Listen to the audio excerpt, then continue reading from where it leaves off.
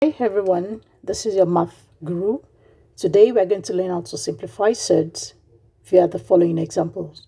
In the first example, we have expressed 4 plus root 5 over 3 minus 2 root 5 in the form p plus q root 5, where p and q are rational numbers. Writing it out, we have 4 plus root 5 over 3 minus 2 root 5. We're going to rationalize by multiplying by the conjugate of the denominator. The conjugate of the denominator, we have the same terms, 3 and 2 root 5, but the sign changes to plus. And whatever we do at the bottom, we do at the top. Now, if you look at the bottom, this is difference of two squares, and that's what we're going to be applying. It states that if we have a squared minus b squared, that will give us a plus b, a minus b. So in the reverse, we are going to have at the top, let's put this together first. 4 plus root 5 will multiply 3 plus 2 root 5. At the bottom, going to do the same thing, 2 root 5 and 3 plus 2 root 5. Expanding the top, we have all the terms in the first bracket multiplying the terms in the second bracket, or better still, we're going to FOIL. 4 times 3, that will give us 12. 4 times 2 root 5 plus 8 root 5 plus 3 times root 5, 3 root 5 plus 2 root 5 times root 5, 2 times 5, that's 10, all over, applying my difference of 2 squared, that will be 3 squared minus 2 root 5 all squared. If we simplify, we have 12 plus 10, that's 22, plus 8 root 5 plus 3 root 5, that's 11 root 5 over 3 squared, that's 9, minus 2 root 5 all squared, that will give us 4 times 5, which is 20. I'm going to continue at the top here. We can further simplify. We have 22 plus 11 root 5 over minus 11. If I factorize, if I take out 11 at the top, I have left with 2 plus root 5. I'll do the same thing at the bottom. Factorize 11, left with minus 1. This cancels. This will give me 2 plus root 5 over minus 1.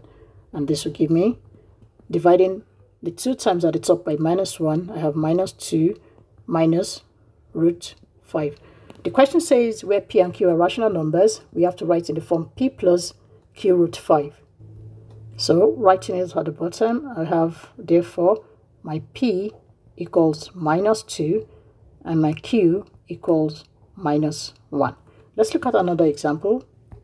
We have expressed 8 minus 2 root 6 over 2 root 3 plus 3 root 2 in the form m root 3 plus n root 2, where m and n are rational numbers. We're going to do the same thing like we did in the first example. We're going to multiply by the conjugate of the denominator, which is, we have our 2 times 2 root 3 and 3 root 2. Because the sign is plus here, we're going to make use of minus. We do the same thing at the top, 2 root 3 minus 3 root 2. I'm going to extend my fraction bar. Putting that together, we have 8 minus 2 root 6 multiplied by, in bracket, 2 root 3 minus 3 root 2, all divided by 2 root 3 plus 3 root 2 times 2 root 3 minus 3 root 2. At the bottom, I'm going to apply the difference of 2 squared, which says a squared minus b squared equals a plus b, a minus b. And if I expand my bracket at the top, or if I FOIL, I have 8 times 2 root 3, that's 16 root 3. 8 times minus 3 root 2, that's minus 24 root 2, minus 4 root 18. And then I have 2 times 3 root 2, that will give me plus 6 root 12, all divided by difference of 2 squared, that will be 2 root 3 all squared minus the other term, which is 3 root 2 all squared. Before I go ahead in grouping, I'm going to write my terms in their lowest prime under the roots. So I'm going to change this term. I'm going to change 6 root 12. If I do that, I'm going to have, I still have my 16 root 3 minus 24 root 2. If I change that, that will give me, I'm going to work it out here. I have 4 root 18 is the same as 4 root 9 times 2. I can find the square root of 9, that's 3. 3 times 4 outside, that's 12 root 2. Likewise, 6 root 12 will be 6 times 4 times 3 is 12, and I can find the square root of 4 because that is perfect square. That's 2. 2 times 6 outside, that's 12 root 3. Replacing that, I'm going to have minus 12 root 2 plus 12 root 3 all over. At the bottom, I have 2 root 3 all squared will give me 12. That's 4 times 3, 12 minus 3 root 2 all squared. That will give me 9 times 2, which is 18. If I group like terms, at the top, I'm going to have, I'm going to continue on the side. That's equals to 16 root 3 plus 12 root 3, that's 28 root 3. Then I have minus 24 root 2 minus 12, that's minus 36 root 2 all over 12 minus 18, that's minus 6. But because I need to leave my answer in the form m root 3 plus n root 2, I'm going to divide all the terms by minus 6. On my left hand side, I have minus 28 divided by 6 will give me 14 over 3 if I reduce to lowest form or I simplify root 3. Then minus 36 root 2 divided by minus 6 will give me plus 6 root 2. If I write my form at the bottom, I have m root 3 plus n root 2. Therefore, my m equals minus 14 over 3 and my n equals 6. Let's look at one more example. In this question, we have 1 plus root 2 divided by 3 minus root 2 all in bracket squared.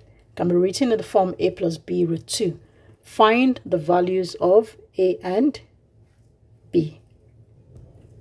First step, I'm going to expand the bracket at the bottom. That will give me 1 plus root 2 at the top. I still have my 3 minus root 2, 3 minus root 2. If I expand that, I still have my 1 plus root 2 at the top. At the bottom, I'm going to FOIL 3 times 3, 9, 3 times root 2, minus 3 root 2. Then I have minus 3 root 2 again. Then root 2 times root 2, that will give me plus 2.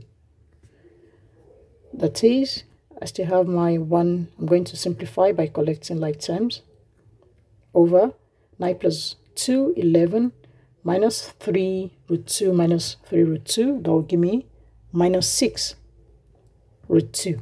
From here, I'm going to rationalize by multiplying by the conjugate of the denominator, which is, I have 11. I have 6 root 2. Because this is minus, this is going to be plus, and whatever I do at the bottom, I do at the top. If I expand at the top, I'm going to have, I can as well put a bracket here, put a bracket here. So 1 times 11 will give me 1, 11. 1 times 6 root 2 will give me plus 6 root 2. Plus 11 times root 2, that's 11 root 2. And root 2 times 6 root 2, that will give me plus 6 times 2, that's 12, over, using difference of 2 rows at the bottom, I have 11 squared minus 6 root 2 all squared.